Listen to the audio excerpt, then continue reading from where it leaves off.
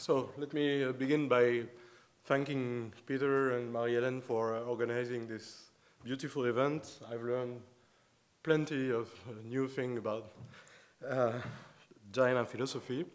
And I have the doubtful privilege to probably present you the first conference today that is more caused by ignorance than knowledge.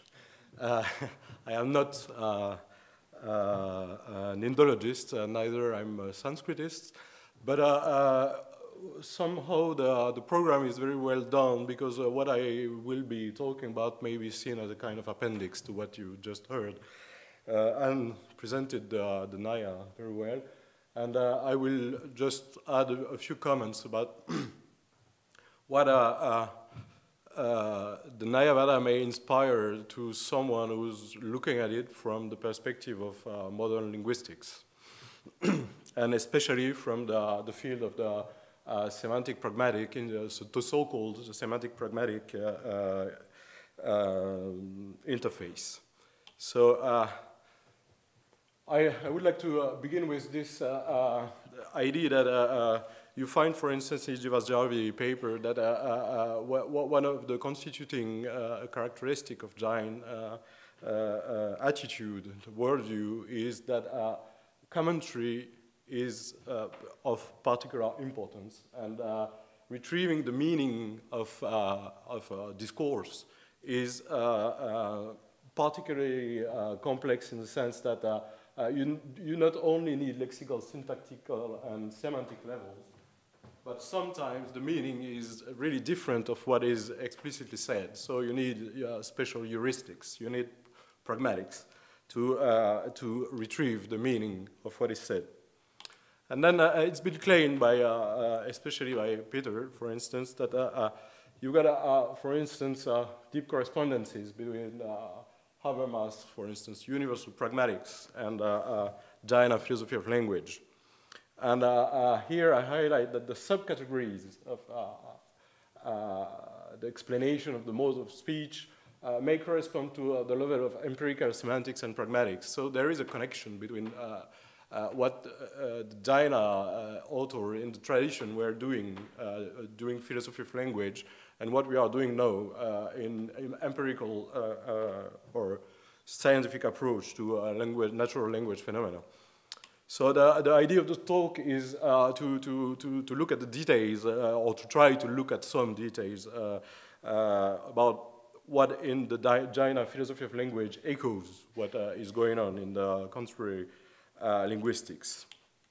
So here's the outline of what I will be talking about. First, I will make some comments about what's going on at the interface between semantics and pragmatics now. Then focus on existential presupposition and how they are dealt with in the so-called dynamic semantics. And then I will try to look at the naya-vâda from the perspective outlined in the previous sections.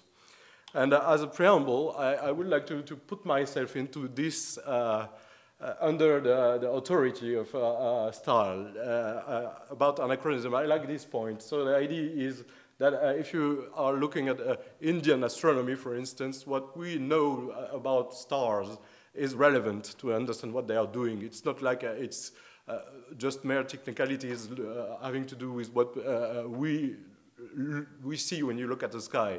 It has to do with the sky, and then if you want to understand Indian traditional astronomy, you have to know something about astronomy. And I think it's the same for, I'm well aware it's contentious, but I think it's the same for language analysis, that you need the full-blown linguistics, today linguistics, to understand what's going on in Jain historical texts, because they are dealing with basically the same kind of phenomena, I think.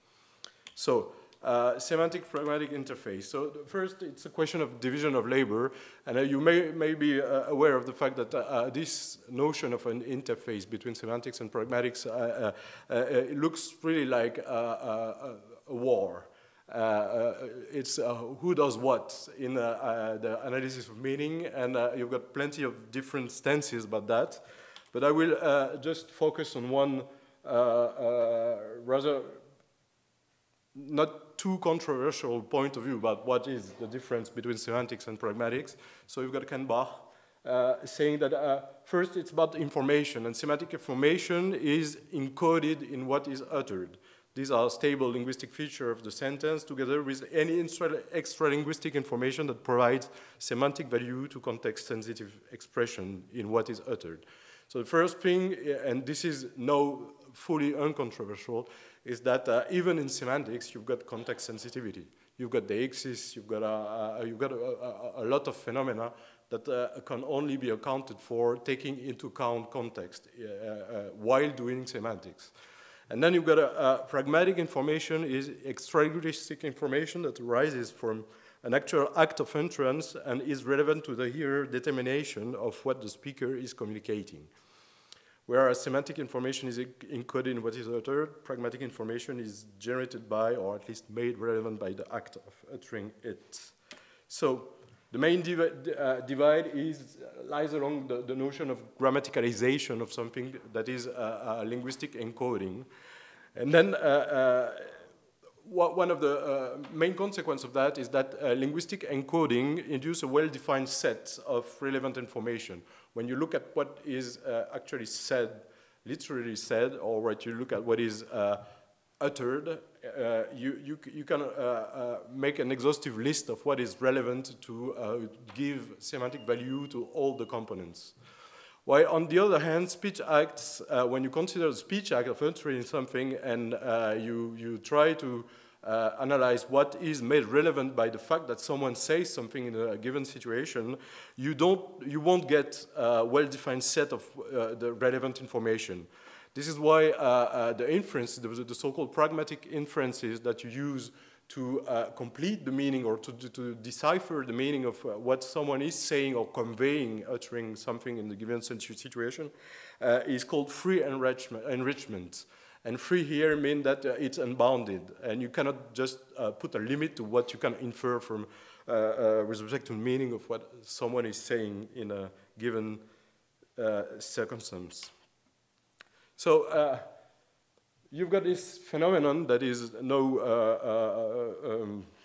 also controversial, that in dealing with natural language practices, you've got the pragmatic intrusion, what Levinson called pragmatic intrusion, and it's an extremely complex phenomenon. It's the idea that the truth condition of what is said, to use Grei's phrase, truth condition of what is said are underdetermined by pragmatically inferred content. So you've got the very idea and the contextual framework in which I'm working is that you cannot divide, you cannot separate semantics and pragmatics. There's no way to do that because pragmatics is involved in this determination of semantic content, and obviously semantic content will be the basis that trigger the pragmatic inferences. So they are inseparable, actually. So dynamic semantics is something that was invented mainly following Kempf and Ehrenheim work in the early 80s. And it's a way to deal with those typical phenomena of pragmatic intrusion, such as anaphora, deixis, ellipsis, presupposition, etc. And the standard approach in semantics consists in mapping sentences or natural language sentences to truth conditions. And usually you do that using a representation of the semantic content, such as formula. So that's, but you don't need to use the formula. For instance, Montague wrote a very influential paper in '73 showing that you can really do model theory directly on a non-trivial part of English, and you don't need formula to represent what the meaning is. You can interpret those directly on the model. But it's convenient to use formula. And then dynamic semantics is really a paradigm shift for in meaning theory, because it considers that the meaning of something is not the truth condition, is the context change potential. So you've got always a context. Maybe it's a null context. There is nothing in the context, but you always have a context. And meaning is actually a function from context to context. So when you ask yourself what's the meaning of this sentence, the real question you ask is what this sentence, when uttered, does to the context. What's the new context after the entrance of the sentence? So here, language use is at the core of semantics. So the old-fashioned division saying that you've got pragmatics when language is used and semantic is without respect to use, that's over. We're no longer into this because language use is extremely relevant to determining semantic context. So the most influential dynamic semantics is Kamp's discourse representation theory, or DRT for short. And the main idea is twofold. First, you conceptually separate the introduction of a discourse referent and the binding of the quantifiers. So in the usual way of doing semantics, when you've got a discourse referent introduced, it's always in the scope of a quantifier. And here you just separate both operations. And then you provide a dependency structure, which is just a way to know what are the, it's a fine-grained way to know what are the discourse referents available when you need to assign a referent to some term. And it's, well, I won't go into details, but the idea is that if you want to get anaphora correctly, for instance, you need to have such a fine-grained notion of what is available. And so if you have an indefinite noun phrase, like a man, for instance, it behaves as though they introduce something like 3 variables rather than existential quantifiers with a determinate nuclear scope. So dynamic semantics achieve such effect, like allowing correct binding for anaphora by making the assignment function which maps 3 variables to individual parts of the contents of the discourse. So I think there's a typo here, but the idea, the main idea, and that's why I use this quote, is that the way you link the discourse referent to the word is a part of what you say. And I think this is extremely relevant for naya-vâda. So that's the idea.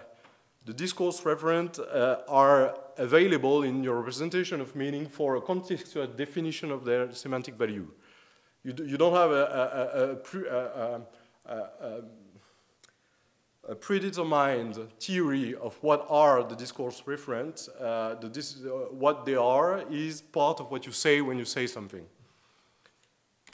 So, existential presupposition. So for presupposition, I think you're all acquainted with the phenomenon, but just for memory, so the example is from Russell. It's extremely well known. The King of France is bald, and you notice that if I say the King of France is bald, obviously I presuppose that there is a unique King of France. If there is no King of France, my sentence, the King of France is bald, is just meaningless, or it has no truth value to say it in those terms. So it's important to note also that, for instance, bold is not a term that is carrying an existential presupposition. There is no presupposition attached to bold here, but to the King of France, there is one. So the usual way to describe the meaning of an indefinite noun phrase, like a definite description like the King of France, is to write down a formula like this that say, there's one guy, and this guy is the King of France, as if there is any other guy that is the King of France, this other guy is the same as the first. So that's good, but it says that there is exactly one King of France in the universe, which is maybe good news for the King of France, but if you want to say the pot, and you use that, you will end up saying that there is exactly one pot in the universe, which may not be a very good news for your semantics, but because probably it's not what you want to say. So how do you do that? In DRT, you do it like that. So mainly what this arrow, you hear me? Okay. This arrow it represents the function. So this is the way you represent the context. You've got a first list, and this is a list of discourse referent, and a second list, and those are conditions, saying what happens to those discourse referents. And this is, so an arbitrary context, the dots are just whatever, And if I have to interpret the pot, I go from whatever to whatever plus a new guy, x, and two conditions on the guy. The first condition is that the guy is a pot, obviously, and the second condition is that C predicates. And what does the C mean? I just add, because it's important for the difference between definite and indefinite description. The is a definite description, so you've got extra rules that say you have to look in the guys that were already there for the guy that is the pot you're talking about. And this is extremely important because when you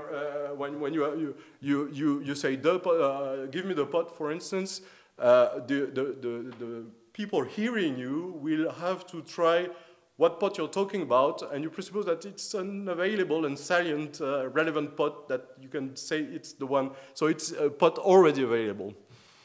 So about C. Here's what Keiff say about this C predicate. The contextual predicate C must, as a term contextual implies, be recovered from the context in which the description is used. The C imposes on the context a constraint which is reminiscent of those imposed by anaphoric pronouns. The predicate C is to be identified with his antecedent, and the identification should fit the interpretation of the discourse as a whole. More specifically, it should enable the interpreter to see the contextualized existence and uniqueness presupposition as fulfilled. So the idea is that when I say a pot, for instance, or the pot in next slide is about the indefinite description, so it's the same when I say a pot, for instance. In the content, if I want to give an adequate representation of the meaning of what I say when I say a pot, there is a predicate in this that will tell me what do I mean by pot. What kind of reference, discourse referent is that I'm talking about? When you don't want to have the uniqueness constraints, you introduce a new predicate. I put E there. Which is like C, but just without uniqueness. Because if I say a pot, I'm not presupposing that there is just one. It may be various one. So that's the hypothesis that we're working under for this paper is this one, that the naya-vâda is precisely, a great deal of the naya-vâda is a theory about C and E predicates. And more generally, a set of guidelines for construing an adequate representation of the meaning of an uttered sentence.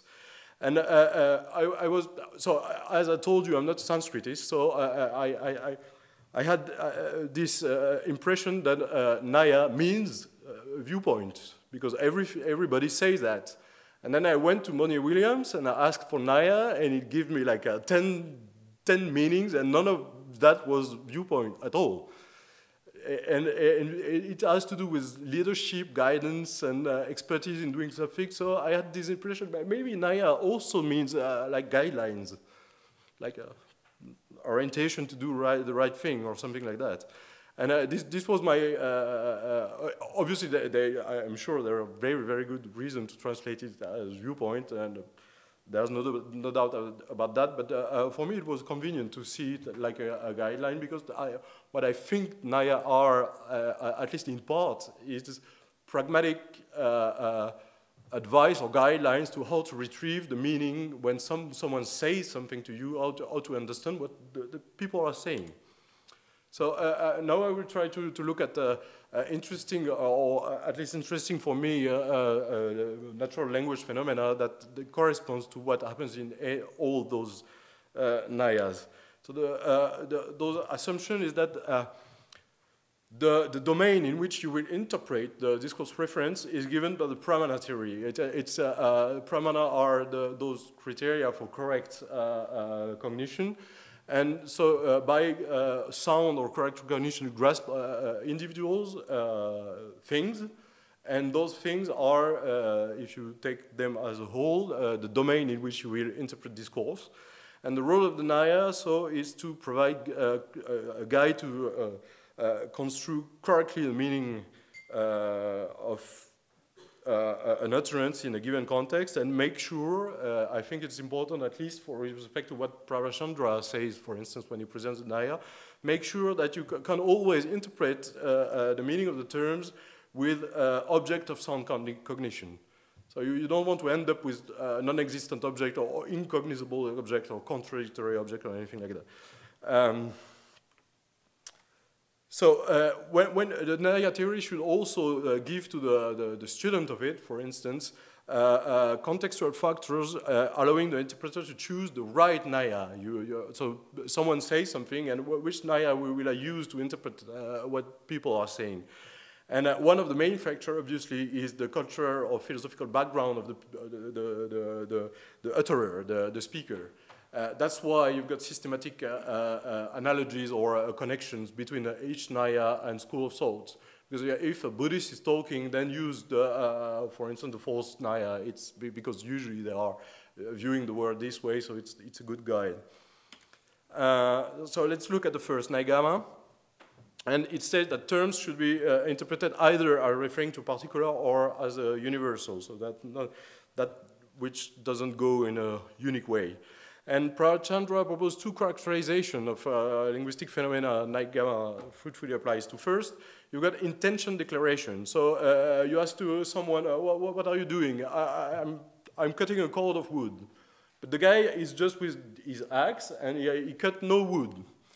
So the problem is that you grasp the meaning, you understand what the guy says, and there is no code available in the context.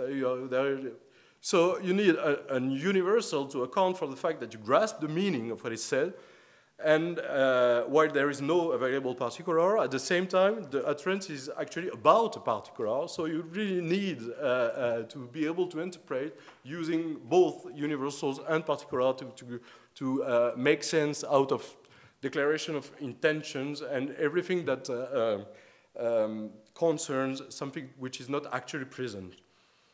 Second way of characterizing, Prabhachandra talk has this example, this person is happy. You can always say happiness is what the person has.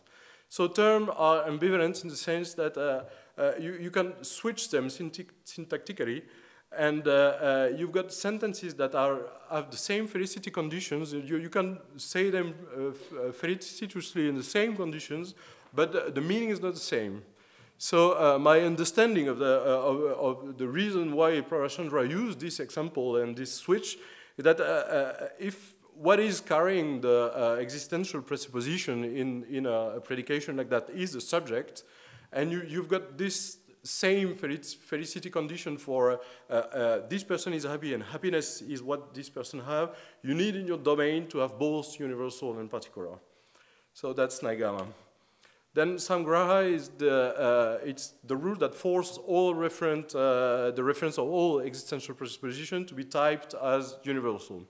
So according to Prabhachandra, this can be done in two ways. You've got the ultimate universal, and according to this rule, there is actually only one discourse referent. It's always the same. And you can call it being, for instance. So everything you say is about being, just being. So when you write the semantic representation of a simple sentence like the pot is red, you need heavy rewriting to really get to what it means. And what it means, but maybe understood in such a gloss like that, the reality is such that the pot is red. And such that the pot is red is a predicate, it's a condition. So you've got reality, and this is the discourse referent. This carries existential presupposition, and such that the pot is red is just a condition, it's a predicate, so you don't have any existential presupposition about that. So actually, everything you say is just about one discourse referent. Then you've got the intermediate universal, where the rewriting is lighter. So you've got those universal, like for instance in Plato's metaphysics. Pot is associated to potness and red to redness and everything. And then you can understand this pot is red, for instance, or the pot is red, like potness and redness co-occur. So you've got the same locus for two universal. And potness and redness actually carry existential presupposition, but co-occurrence is just a condition, so you don't have existential presupposition. You don't need to have a co-occurrence as something that the discourse refers to. Then Vyavahara. This is So it's a rule that provides ways to interpret discourse in its most common acception. At least in what I read, one of the main focus with Vyavahara is common practice, the layman practice. So the idea is to be able to grasp the more common usage of language, and it seems to be mainly concerned with the way one may compose universal to get a semantic value of a particular. So Anne said things about that also. So universal in that respect are not collection, like in the collective viewpoint, where you use our ability to neglect, to disregard small differences to collect all the chairs into just chairness. You use universal as a differentiator. So, for instance, a blue book. Fetch me a book. Which book? The blue one. So, blue here is universal that's used as a differentiator to pick up one single book, which is the one you need. And the meaning of a blue book may be, in this respect, understood as the individual among the books, which is blue. And it's particularly interesting to look at it like that way, because blue is then, the meaning of blue is then in the context of book. Blue here depends on what book means. And for blue books, it's not very important, but if I say a small planet, for instance, it would be, I think, a mistake that to infer from what I say, that I'm saying that there is a small thing, which is a planet, or there is something which is both a planet and small, because a small planet is not a small object. It's a very big one. 5 minutes are remaining. Five? Yeah, that's, ooh, that's fresh. Interestingly, when Pravachandra presents Vyavahara, he says also that one of the problems with that, one of the defects associated with the viewpoint with the Naya, is if you take it at face value, you can compound meanings and yield unsound results. For instance, you can say sky lotus.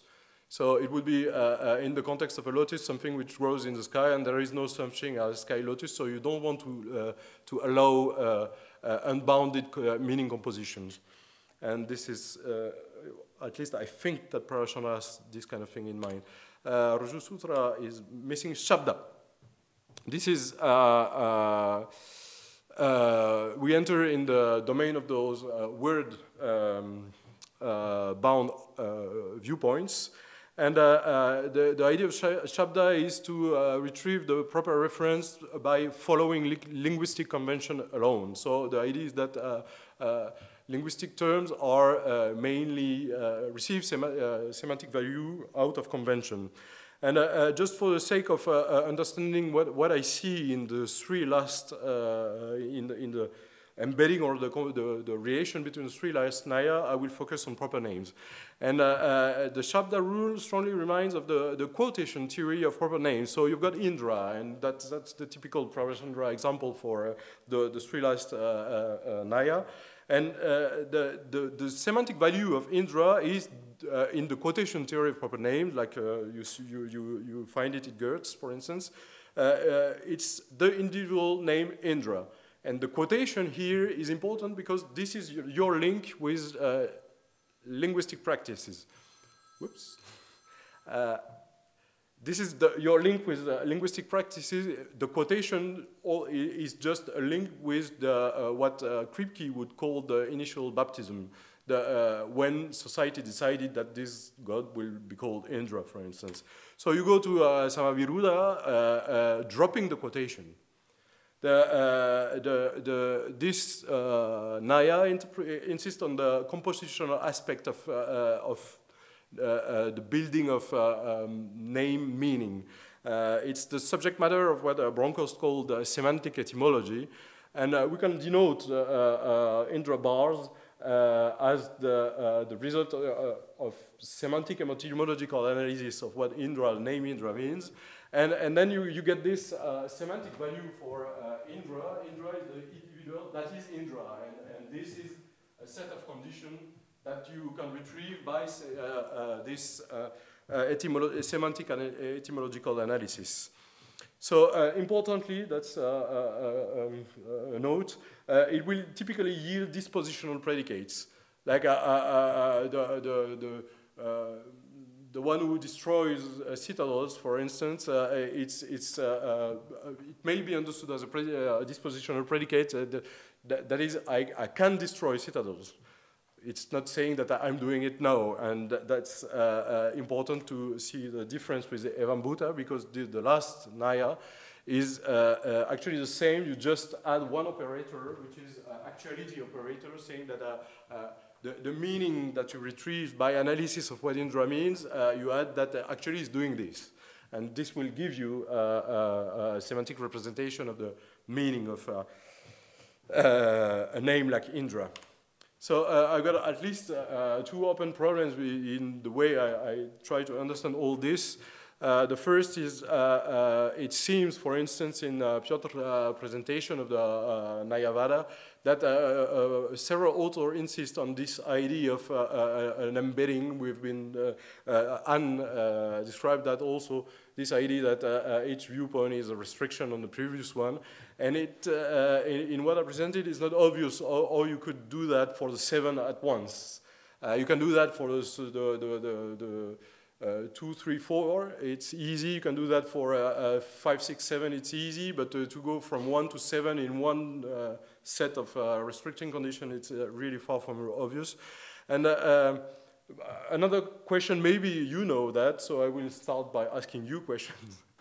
Is it possible, or did any author consider the possibility that when interpreting one given single utterance, you may apply simultaneously various nayas? Because it seems that you may, for instance, use one of the 3 lasts and one of the 3 firsts at the same time to calculate or determine the semantic representation or the meaning of an utterance. So that's my take on Naya. Thanks.